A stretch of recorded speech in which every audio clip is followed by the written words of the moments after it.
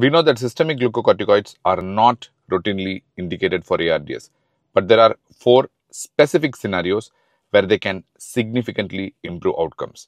Number 1, ARDS precipitated by a steroid responsive process, like for example an acute eosinophilic pneumonia or probably an organizing pneumonia where they can clearly benefit from steroids.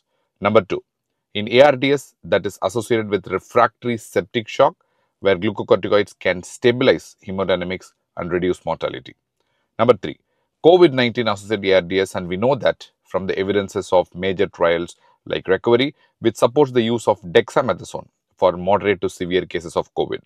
Last but not the least, number 4, community acquired pneumonia with ARDS. Select cases show improved outcomes with steroids, especially when the inflammation is overwhelming. Of course, steroids are not for every ARDS patient, but in these situations, they can be life-saving.